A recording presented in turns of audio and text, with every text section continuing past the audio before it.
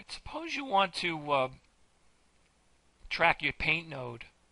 You need to have a little bit of a workaround, because with the paint node you doesn't well, let me show you.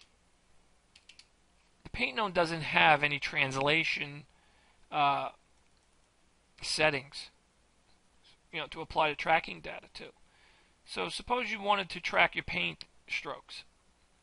Well, I have a little bit of a workaround, but it works for me.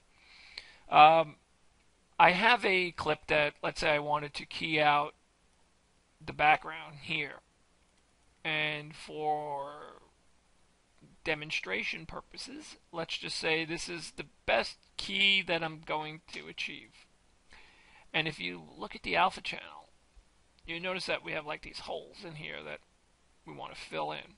So yeah, I could just get a Bezier and put it in, and the Bezier can be easily tracked. But there are going to be times when you need to use a paint node. Suppose you just wanted to paint in all these little spots in here for some reason, or whatever. So whenever it comes time to that you need the paint node and you need to track it, this is one way of doing it. So let's bring in a constant, and let's bring in that paint node. And I'm going to borrow this viewer. Okay. So when we look at the constant and we look at the paint node, and if we go to just paint on it for now, just a little scribble. We paint on the RGB, but if you quickly go over to the alpha channel, you're going to notice there isn't. So make sure that on your constant you set it to RGBA,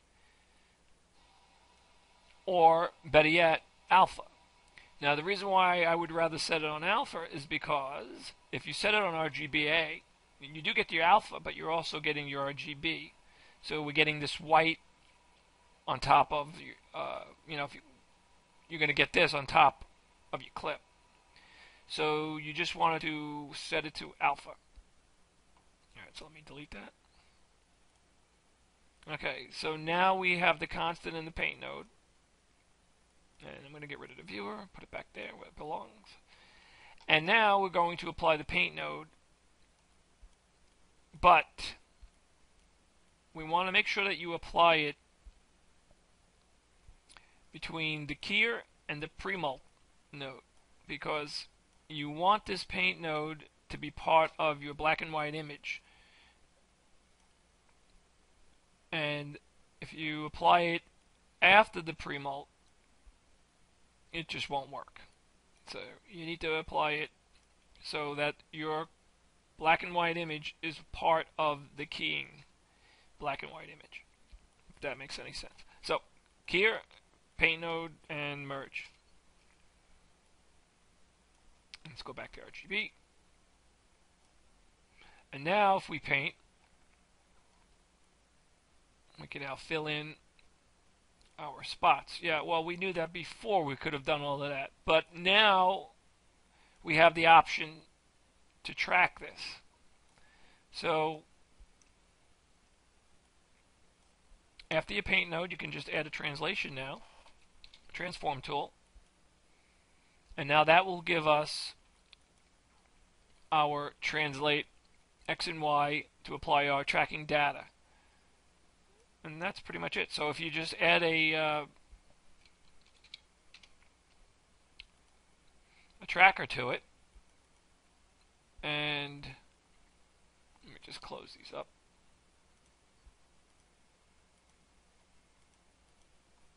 Okay. And now we can apply some tracking data by tracking, say, a portion of them. Okay.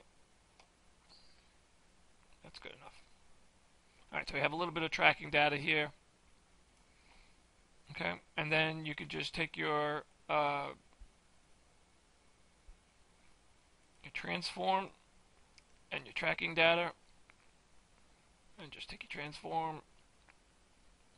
We're going to control click and drag into the translate. And you're done. So now your tracking data and your